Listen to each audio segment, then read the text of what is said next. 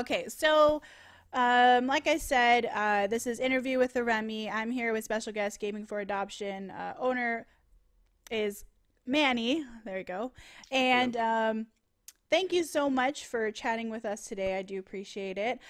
So let's start off with uh, tell us a little about yourself. Tell us a little about Gaming for Adoption and how pretty much everything is for you. Well, first and foremost, thank you very much for having me tonight. I really appreciate you taking the time to include me in your schedule of new and upcoming companies and streamers and organizations. Well, Gaming for Adoption started literally on the first day of 2014. My wife and I decided we're straight up going to adopt. We dealt with infertility for quite a while, and we spent all our savings, just everything was put into fertility treatments, and we decided, you know what, screw it. Whatever we got left, it's going straight to adoption. So around that same time, I started learning more about Twitch, and I thought about streaming, but didn't really think much of it. So we just continued getting the plans for the adoption set up and whatnot. And sometime in February, we were ready gung ho. We had everything ready. It was just a matter of time before all the paperwork was approved. And I started streaming around that time. And then in April is when I decided to call it Gaming for Adoption. Before it was just us adopting, that's when we made the choice. And once we called it Gaming for Adoption, my wife tells me, why don't you make a website? So you could, give the world our story, our family, our friends, and whoever may want to see it, some sort of a blog. And I said, sure, why not? What do we got to lose? And somewhere along the line, I decided I'm going to incorporate that into the streaming that I just started doing. And the moment I did it, I went from having one viewer to having 12 viewers. And a lot more people came in. They were a lot more interested in what was going on. They were more interested in my gaming and my life and adoption. And I started building relationships from there. I mean, I would just go out and answer all your questions now, so we'll leave it at that. So that's how it all started. Okay, so give us like a rundown of your journey of this Gaming for Adoption. Well, we'll start off with your adoption process. So, kind of when you started the adoption, and I know that Gaming for Adoption raised money to help you with the funds. How did that go, and what kind of inspired you to do that? Okay, well, gaming for adoption wasn't something that was intended to be to for anyone except for myself and my wife. It was just a way of us to call it a fancy name and get people interested in hopes of, raising some funds. And between our family, our friends, and, the gaming community, at the end of the day, we raised a total of $18,000. Wow. And that gave us pretty almost half of the adoption costs was that 18 grand. So we didn't adopt debt free. We're very much in debt because of the adoption, but $18,000 less than we would have been if I never did gaming for adoption. Mm-hmm. So I said, man, that you know what? That was great. I've had so much support. I've had so much love. So then that as soon as we adopted in September, I took down everything. I revamped everything, and instead of gaming for adoption being for myself to raise funds for myself, it's not about raising funds anymore. It's not about me. It's not about my wife. It's gaming for adoption now. It's all about creating awareness for adoption. A lot of people out there go through infertility treatments. Some people can't even do that. I was fortunate enough to have a lot of savings from working a million years since I was very young, and I put it all in there, and it didn't work, so we couldn't really start our family. And some people don't even have the privilege of, getting a loan. They don't have enough credit. They don't have income. They don't have anything. So I said, you know what? Let's make gaming for adoption. Just create awareness of adoption in the gaming community, and we'll see how it goes from there. Ultimately, our goal would be to help people fund their adoptions, whether it's through directly helping a family or going through an organization of some sort, like adoption.com, for example. Um, the thing is, early on when I decided to do that, make that change in around September, I started getting a lot of emails from people that want to adopt. It was actually overwhelming, and I went through them, and every time I would ask for some sort of personal information, I want to validate that these people are actually trying to adopt. Mm-hmm. And it was just, they would try to give me the runaround, they wouldn't respond. And it became a hassle, it became an issue that people were trying to use us to get money from you people, from our viewers, from the community. Mm-hmm. And it was, it would have turned into a scam. So I said, you know what, we're not taking funds for anyone's adoption until we have a 100% partnership with a company that does background screenings and all that stuff to make it a legitimate fundraising, Mm-hmm. fundraising Yeah. company. Versus So versus you taking money and then yeah, not I knowing don't I if. don't want to get someone's money and then give it to a family. I don't want to do that. I don't want that money to go through me. If people donate to Gaming for Adoption, it's something that's going to go just for us, for Gaming for Adoption to grow as a company so we can Mm-hmm. make better investments in, websites and graphics and hiring people to make it happen and just moving forward as a company. And I announced not too long ago that 20% of all our profits are going to go to a nonprofit organization. It's been unclear to a lot of people what we are. We are not a charity. We were supposed to be a charity. That was the goal originally, but the thing about a charity is you rely a lot on trying to get funds from people. Mm-hmm. So I said, I think we're just better off being a self-sufficient company where we could actually just provide services, which we haven't released yet. We're still working on it. We'll Uh-huh. provide services, we'll make our income for our services, and then 20% will be donated to a charity. So, in the sense, we're doing charitable work, but we're a self-sustaining company at the same time, Uh-huh. if that makes sense. Yeah, that totally makes sense. I think my fault to think that you were a charity. Well, no, it's everyone. Everyone thinks we're a charity, and I have to constantly go back and tell everybody we are not a charity. Yeah, We do so it's charitable more, work. mm-hmm. And it's more so that Gaming for Adoption is there to create awareness about adoption and how the steps you can do that and just kind of bring it within the gaming community because you love video games and why not kind of bring that in that light of people to know more about it. And that's always a great thing. Right. Yeah. And So, and go well, I ahead. was gonna say, if you think about it, gamers are usually what between let's give adult ages 18 to anywhere around early 40s. Mhm. For the most part, that's like prime age to become a parent.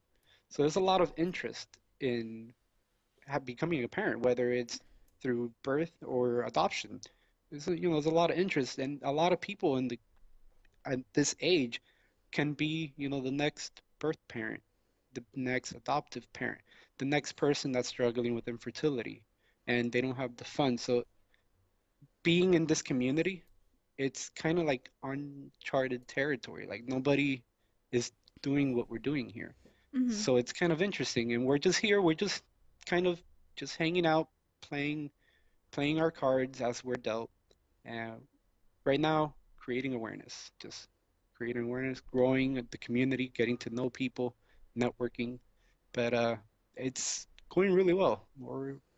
How We're ready is for the next step. how is the company Gaming for Adoption doing so far that you've started in September?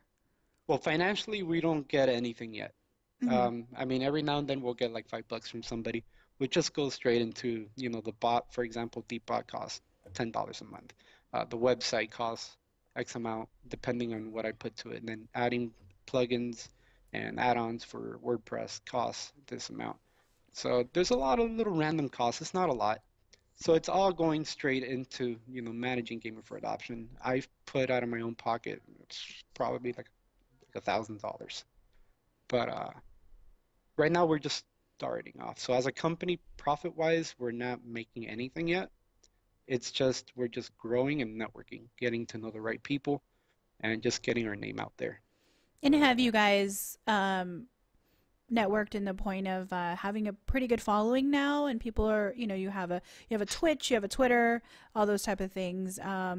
We, I don't know if anyone has watched Gaming for Adoption's Twitch, but they do have a schedule where they have different people streaming. So it's not just Manny, but they have like a schedule of other people streaming on their actual channel. Can you give us a little bit more about that? Like, who do you have scheduled to be on your Twitch? Okay, so all these guys are streaming for Gaming for Adoption. In the future, I plan on giving them some sort of reimbursement, maybe not financially, until we're huge, hopefully someday. But in the meantime, all I do is I heavily promote these guys in return for what they do for Gaming for Adoption.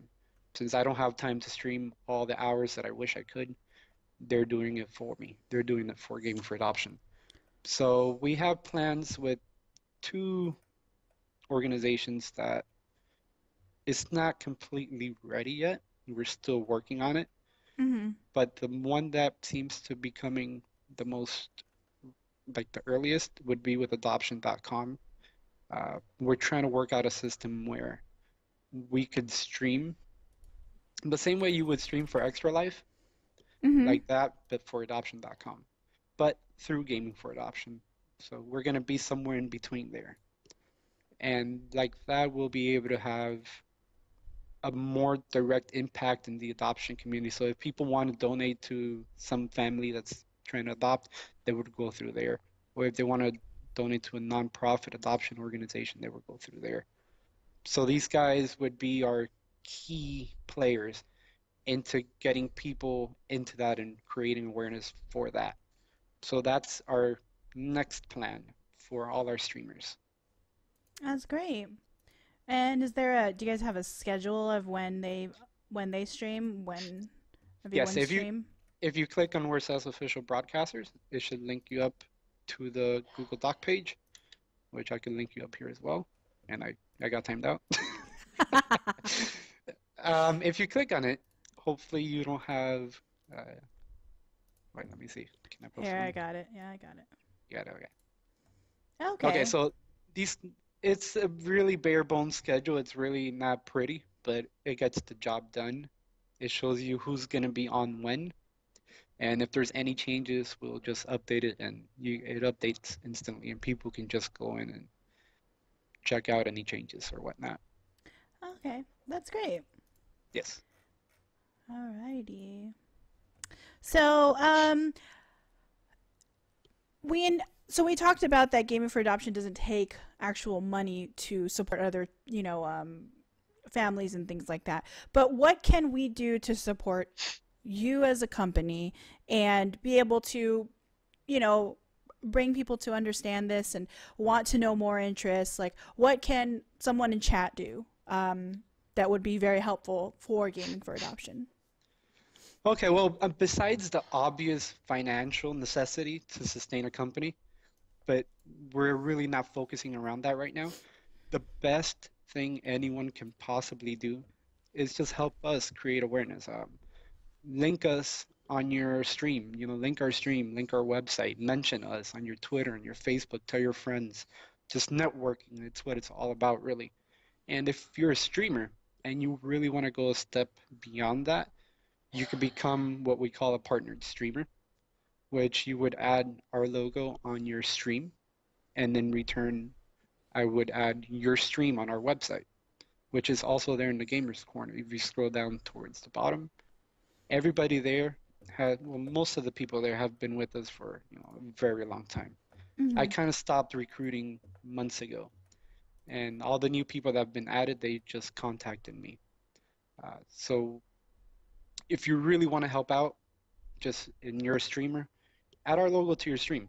Let me know, and then I'll add your stream on our webpage. So it's kind of like I scratch your back, you scratch mine situation. We both benefit from it. Because then somebody will go on your stream and say, hey, what's that, Gaming for Adoption?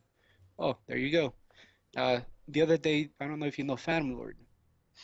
I Yes. happened to be hanging out at Phantom Lord's channel, and I just typed hi. And Phantom Lord responds. I'm like, why is he responding to me?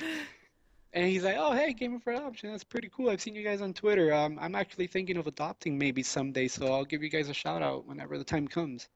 And I'm like, whoa, totally unexpected. I just said hi. I didn't even think of anything. I just said hi. I don't know. But yeah, something that simple, just the name alone will attract attention. And Hmm. that's what it's all about. Just attracting attention, letting people know about adoption. Uh, if anybody wants to help, and we're a direct link from two different worlds, so, the gaming world to the adoption world. So that's why it's called gaming for adoption. We use gaming to link the two worlds together. So primarily we are a gaming type Hey, you organization. very good. We Thanks just for the try to benefit the follow. adoption world. Don't know who you are though, but thanks. I got a follow on my stream from Demon. Thank you very much, man. Appreciate it. Oh, that's so sweet. She's amazing. She Oh, is such she. a, yeah, she's Thank a you. big supporter for a great amount of people that the Lady Remy community and the Heart Gaming community is supports. So it's really, I really, really like her. She's awesome. So what got you into playing video games? So we didn't really talk about that earlier, but what got you into playing some video games? Well, I mean, when I came to this country, I was 6 years old. I came from Cuba, and I moved into some random, part of my language, some shithole, because we had no income. And there happened to be a very nice family living in the shithole next to us, and they had a little boy our age, my age, and they bought me a Nintendo. And I was Awesome. just like, wow. And that's how I got introduced to gaming when I was 6. And since then, it's been downhill. But So, thank you. Oh, okay. So Demon had a question. Are you planning anything big in the near future for gaming for adoption? I mean, I'm always planning and I'm always changing and I'm always coming up with something else after I made the change. But the biggest plan that I have right now, it's probably with adoption.com. If I could finish up what we've been talking about and I could land that project because it's not for sure yet. It's kind of a work in progress. If I can land that project, that's going to be Yippee! tremendous Hey, you exposure very and a good. tremendous opportunity to really make a difference because on a daily basis, they get millions of website hits where I get what, like not even 100 in one day. So if that would be a huge leap of, a huge leap. And hopefully from there, we'll be able to come up with new plans. But if that doesn't go through, I have other plans with other companies that I've been talking with. But it's all right now, my main focus with other companies is trying to get someone that does all the background checks on all these families that are trying to adopt. So then we could actually just start moving on from there. And obviously, I have plans for all our broadcasters, the official broadcasters. And sometime in the future, I'll work on something for all our partnered streamers, but there's way too many of them, so not yet. But yes, we have some plans, but nothing major besides adoption.com. That's great. I mean, that's a big plan, though. You know. It's massive. We've been talking for like 2 weeks nonstop. It's That's great. All right. So once again, thank you so much, Manny, for chatting with us and being on interview with the Remy. And if you guys want to check them out, if you guys want to give them a follow, give them give them some Remy love, and you can check them out at twitch.tv/gaming for adoption, and also you can check them out on their website, which is gamingforadoption.org. So you guys can check them out there. If you want more information, if you want to be partnered by Gaming for Adoption, if you want to help and support them, tweet them out, follow them, and just kind of check them out. And, they're really, really great people. And, make sure to give them that follow. It's a really, really great idea. And I will really love what Gaming for Adoption is. And I hope you guys enjoyed this.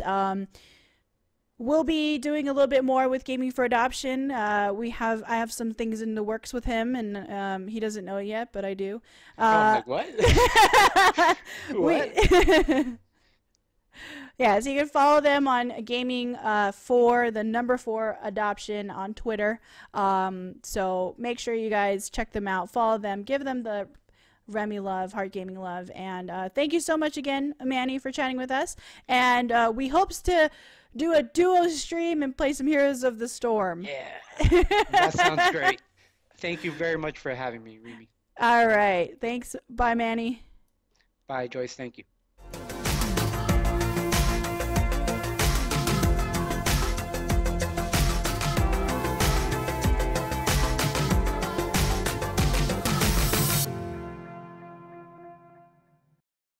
See how it goes from there. Ultimately, our goal would be to help people fund their adoptions, whether it's through directly helping a family or going through an organization of some sort, like adoption.com, for example. Um, the thing is, early on when I decided to do that, make that change in around September, I started getting a lot of emails from people that want to adopt. It was actually overwhelming, and I went through them, and every time I would ask for some sort of personal information, I want to validate that these people are actually trying to adopt. Mm-hmm. And it was just, they would try to give me the runaround, they wouldn't respond. And it became a hassle, it became an issue that people are trying to use us to get money from you people, from our viewers, from the community. Mm-hmm. And it was, it would have turned into a scam. So I said, you know what, we're not taking funds for anyone's adoption until we have a 100% partnership with a company that does background screenings and all that stuff to make it a legitimate fundraising. A lot more people came in. They were a lot more interested in what was going on. They were more interested in my gaming and my life and adoption. And I started building relationships from there. I mean, I would just go out and answer all your questions now. So we'll leave it at that. So that's how it all started. Okay, so give us like a rundown of your journey of this gaming for adoption. Well, we'll start off with your adoption process. So, kind of when you started the adoption, and I know that Gaming for Adoption raised money to help you with the funds. How did that go, and what kind of inspired you to do that? Okay, well, gaming for adoption wasn't something that was intended to be to for anyone except for myself and my wife.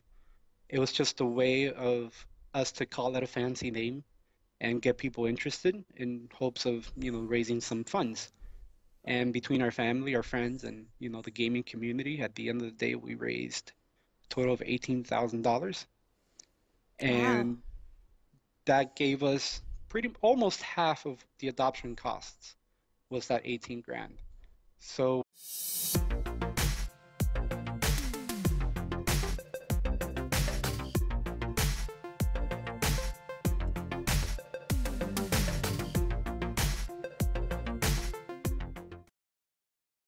Okay, so like I said, this is Interview with the Remy. I'm here with special guest Gaming for Adoption. Owner is Manny. There we go. hello. And thank you so much for chatting with us today. I do appreciate it. So let's start off with uh, tell us a little about yourself. Tell us a little about Gaming for Adoption and how pretty much everything is for you. Well, first and foremost, thank you very much for having me tonight. I really appreciate you taking the time to include me in your schedule of new and upcoming companies and streamers and organizations. Well, Gaming for Adoption started literally on the first day of 2014. My wife and I decided we're straight up going to adopt. We dealt with infertility for quite a while, and we spent all our savings, just everything was put. We didn't adopt debt free. We're very much in debt because of the adoption, but $18,000 less than we would have been if I never did gaming for adoption. Mm-hmm. So I said, man, that you know what? That was great. I've had so much support. I've had so much love. So then as soon as we adopted in September, I took down everything. I revamped everything, and instead of gaming for adoption being for myself, to raise funds for myself, it's not about raising funds anymore. It's not about me. It's not about my wife. It's gaming for adoption now. It's all about creating awareness for adoption. A lot of people out there go through infertility treatments. Some people can't even do that. I was fortunate enough to have a lot of savings from working a million years since I was very young, and I put it all in there, and it didn't work, so we couldn't really start our family. And some people don't even have the privilege of, getting a loan. They don't have enough credit. They don't have income. They don't have anything. So I said, you know what? Let's make gaming for adoption. Just create awareness of adoption in the gaming community, and we'll into fertility treatments. And we decided, you know what? Screw it. Whatever we got left, it's going straight to adoption. So around that same time, I started learning more about Twitch, and I thought about streaming, but didn't really think much of it. So we just continued getting the plans for the adoption set up and whatnot. And sometime in February, we were ready gung ho. We had everything ready. It was just a matter of time before all the paperwork was approved.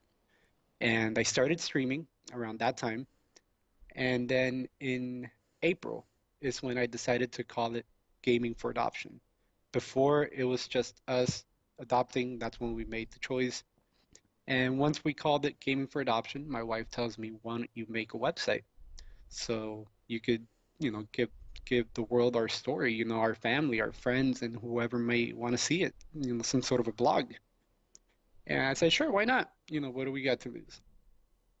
And somewhere along the line, I decided I'm going to incorporate that into the streaming that I just started doing. And the moment I did it, I went from having one viewer to having 12 viewers. And